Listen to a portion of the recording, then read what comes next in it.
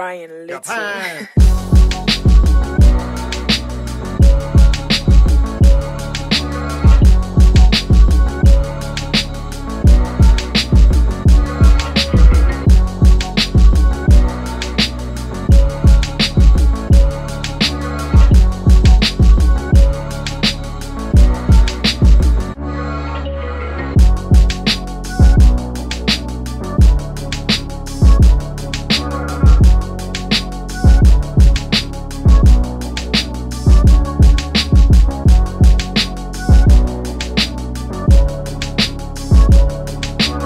So just slide up under here, all the way, and then you can bring it down.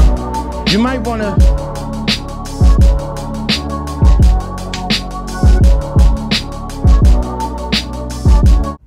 All you have to do is stay a minute, just take your time. The clock is ticking, so stay. All you have to do is stay. But yeah, of course you lie. Sit there and organize. Try to be more than just hoes. Thinking you sorta tight, cause someone wrote you lines. Thinking you whores have got. You mind if I ask you a couple of questions? Yeah, sure. All right, check it out. My name's Lockoutmen from the Lockoutmen podcast. There's a couple of survey questions for you. All right, how long you been driving? 2 years. About 25 years? 18 years. 18 years? I don't have the time, my friend. All right. I just started.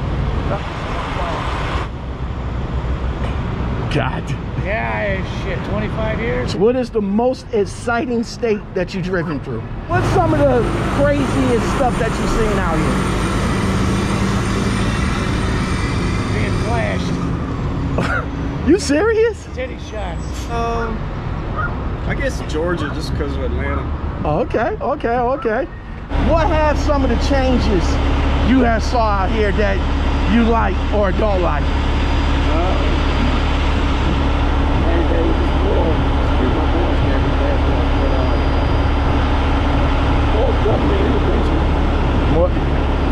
Too much government intervention. What sacrifices you think a truck driver got to make out here? Driving whatever hour day your dispatch tells you today. Did you go to Prime for your schooling? Yes. How was it? It was actually really good. It was very thorough. They had like 3 months of training on the road before you can get on your own. What made you decide to get into trucking? I'm third generation. Third generation? It was the jobs. I figured, I was looking at job boards and a lot of them said CDL required, and I figured if I had a CDL I'd never be unemployed. So Money? I know, right? Carpentry before this, and we just had a really rough year in 2020. I was unemployed. What did you do beforehand? I worked transportation for a treatment facility. What are some of the issues in the trucking industry today? All the new rules coming up for truck drivers. You're constantly changing. More laws, maybe more drivers more than a driver now. You know, you're a secretary, you're a lawyer now, you're a kid, you pay all that driver. 25 years deep, what motivation to keep doing it? I guess you just gotta love what you do. It's a pretty good job. It's pretty good money. There's not much stress to it. It's just like, you know, What get on time and it's good. what frustrates you? Now, 25 years now. I still have to work as a caller. I tell everybody, it's not the money. You gotta have a caller. All right. Too many people out here now. Uncourteous drivers. You know, just people not taking their time. You know, everybody's in a hurry. You know, people just need to learn to slow down a little bit. You know what I mean? Just take your time. You know, these things will kill you. What frustrates me? I mean, probably frustrates me the most is when something's not possible to do, but they really try to set you up to win, you know, so it's...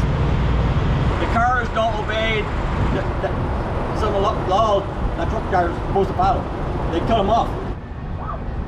Where did you get your CDLs from? Did you either go to school for it, Yes. or did you go Trade school. Trade school? Yeah. How much? State paid for most of it. I think it cost me like $600 out of my pocket. Tell me a time where you had to handle a tough situation at a shipper or a receiver.